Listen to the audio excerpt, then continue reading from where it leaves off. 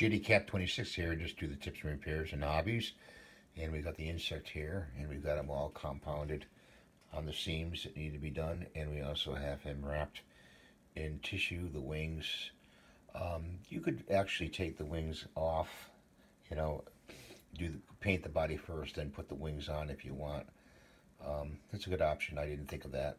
But I've got his eyes taped up so I don't spray his eyes. And we'll be spraying this with the base coat of black and some other colors in between. So I'll show you the results afterwards. Stay tuned. The paint job is all done, and we did some brush painting for the little panels, and we taped off things with blue tape.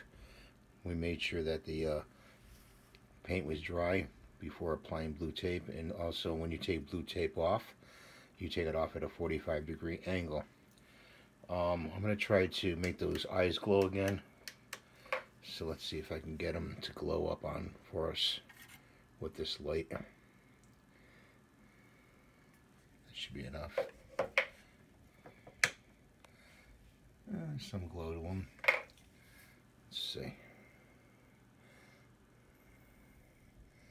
I'm wondering if the glue made the glow-in-the-dark stuff inert, meaning that it won't work. No, it works.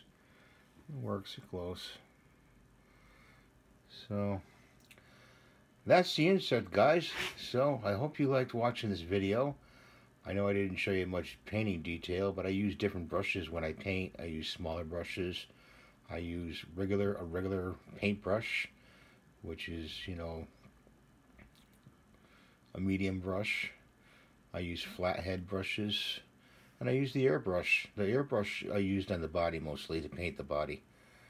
So thanks for watching. I appreciate you watching, and please rate, subscribe, and hit the notification bell for more hobbies, fixed repairs, and watch my cooking show. It's a funny cooking show. Have a great day. Thank you. Bye.